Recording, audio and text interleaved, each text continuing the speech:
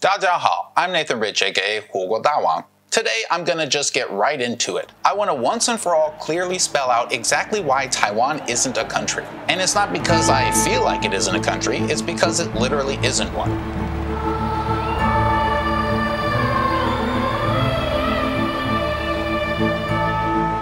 Taiwan, it's a beautiful island. But in the political context, when people say Taiwan, what they mean is the government called the Republic of China, or the ROC. That's the government in Taiwan and a few smaller islands in Southeast China. Traditionally Chinese, the island itself has a very interesting and unique history, including being partially or fully ruled by China, Japan, the Dutch Empire, the Spanish Empire, and even a short-lived Ming loyalist breakaway empire. But in the 1940s, that all changed when the losing side of the Chinese Civil War retreated to Taiwan Island and began a nearly 40-year oppressive martial law. The right-wing nationalist ROC government lost the war, but they never technically surrendered. And that's when the confusion began that still persists to this day. People I've spoken to in the US and Europe tend to be understandably quite lost on the subject, so I want to clear it up today. First of all, there's only one China. There's always been only one China, even when China was divided into warring states. That's because China is, traditionally speaking, not exactly the same as a country. It's always been more like a civilizational state, which for the sake of this conversation means it has always had regions, states, and provinces within it. And that's something that the PRC, or People's Republic of China, and the ROC, or Republic of China, both tend to agree on. Both of these governments claim the land area of China. The PRC generally claims all the current area of China, with some disputes along borders. The ROC generally claims all the same land with different disputes along borders, plus all of Mongolia and parts of Russia. Didn't know they also want Mongolia?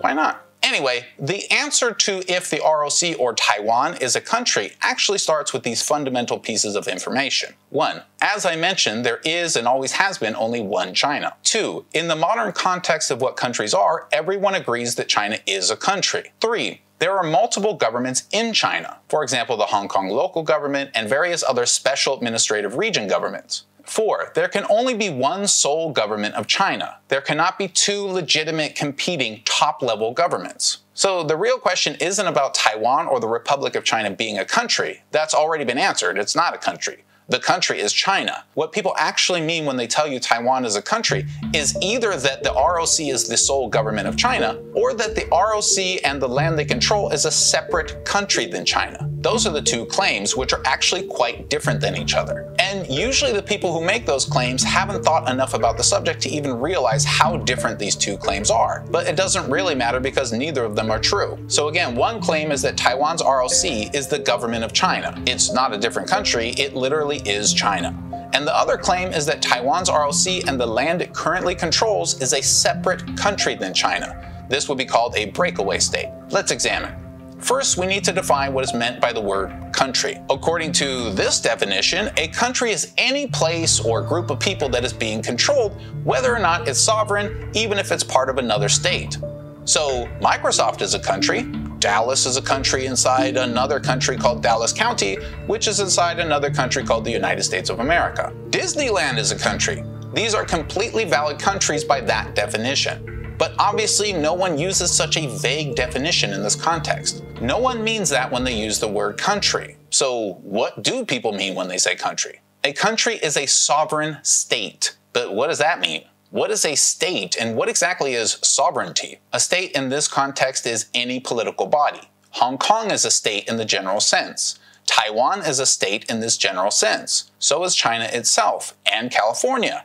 But Microsoft isn't, and neither is Disneyland. Sorry. A state is a political government of people and or land. It does not make any difference if it's legitimate, legal, temporary, or anything else like that. Being a state is not the same thing as being a country. Not at all. A country is, again, a sovereign state. Sovereignty is a little more complicated. There are two unequal types of state sovereignty: de facto and de jure.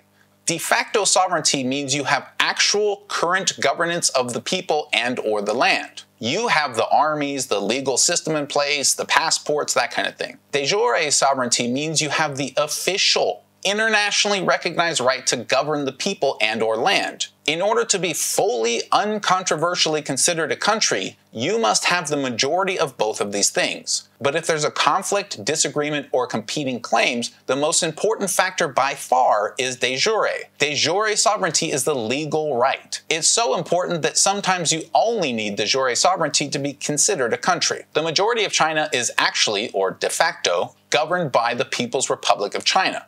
But like I mentioned, the ROC claims the same land. So we cannot use de facto governance to determine who is the actual government. Some regions within China do have a level of their own de facto sovereignty. For example, Hong Kong has its own passports, police, government, laws, currency, all that stuff. It has at least some level of de facto sovereignty. That doesn't change the fact that the one single officially internationally recognized country of China has one primary de facto government called the People's Republic of China. But again, just having that de facto governance doesn't make China a country, nor does it make the PRC the real government of China. There are many states in the world with de facto sovereignty, and yet we don't call them countries. We don't call them countries without de jure sovereignty. That's the legal, officially recognized right to sovereignty. And again, a state generally needs to have a majority of de facto and de jure sovereignty to be considered a country.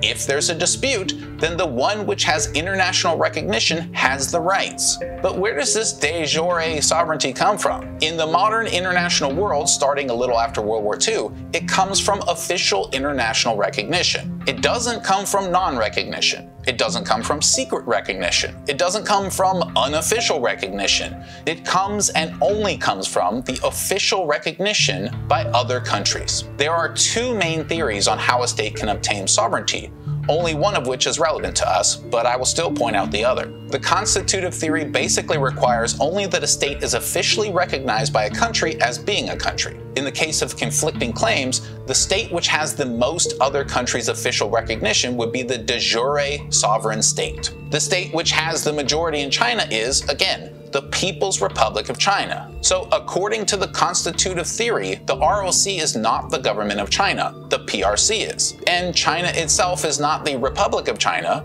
but is the People's Republic of China. The declarative theory is a bit different. It seeks only to define which are de facto states. It makes no attempt at describing de jure states, but I do have to mention it so I don't get a million comments about it. It asserts that any state which has a permanent population, a defined territory, a government, and capacity to enter into relations with other states is itself a state, a de facto state. Hong Kong is a de facto state by this theory. So is the ROC. But again, we've already established that the ROC is a state. The question is it a country? Does it have de jure sovereignty over itself or all of China? The answer is still no. The declarative theory is irrelevant because it has nothing to do with official legal recognition, de jure sovereignty. Since 1971, the vast, overwhelming majority of countries not only officially recognize the PRC as the government of China, they specifically recognize them as the only legitimate representatives of China.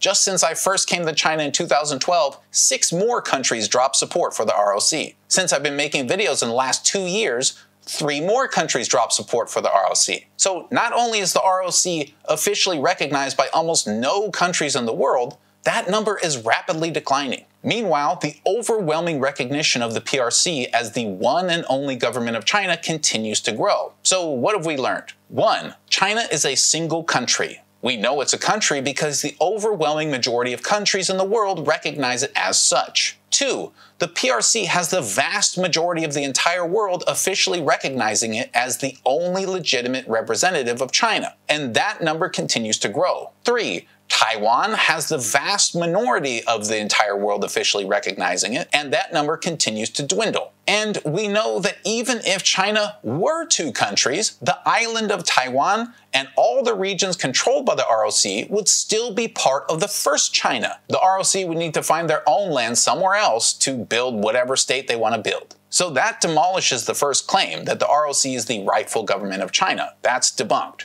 But what about the second claim? That the ROC and the land it de facto controls is not part of China, that it's a totally different country altogether. Again, there needs to be official international recognition that the area isn't part of China. Even if we took the vast minority of countries who officially recognize the ROC as evidence that they are recognizing it as a separate country, which isn't necessarily the case, but even if we do assume that, it still would not be even close to enough to make it true. There just is literally no chance at all that the ROC will ever legally become a separate country. And again, it's not even becoming more likely. It's becoming less likely as the few remaining countries that do officially recognize the ROC are dropping off. But wait, I know what some people are thinking. All this talk about official recognition, it's a trick. Taiwan has unofficial recognition from dozens of countries. We've got you, Nathan. First of all, unofficial recognition is not what makes de jure sovereignty.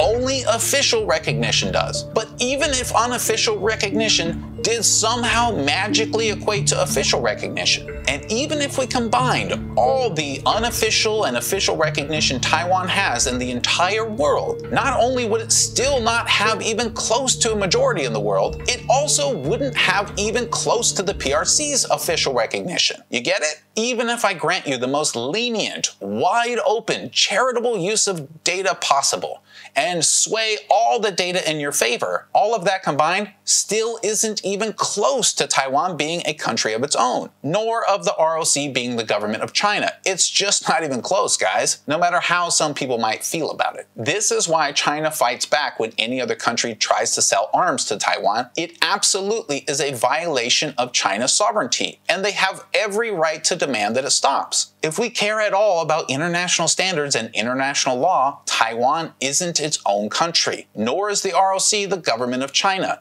Taiwan is part of China, and there can only be one top-level government in China. There already is only one top-level government of China, the People's Republic of China. There are activists, separatists, secessionists, whoever. There are always people with differing opinions. But when you ignore everyone's feelings and just look at the facts of the case, it's actually surprisingly clear. Taiwan is not a country in any way. I have a couple more videos coming up about Taiwan, so stay tuned because there's a lot more evidence to provide. I'll leave some of you to wonder how you got so confused as to think that the situation was any different in the first place. For the rest of us, we'll continue to fight for facts. Even facts that hurt people's feelings, which is not my intention. Nevertheless, I'm sure I'll be receiving more hit pieces and threats from those who disagree with facts very soon. In the meantime, thanks everybody. 谢谢.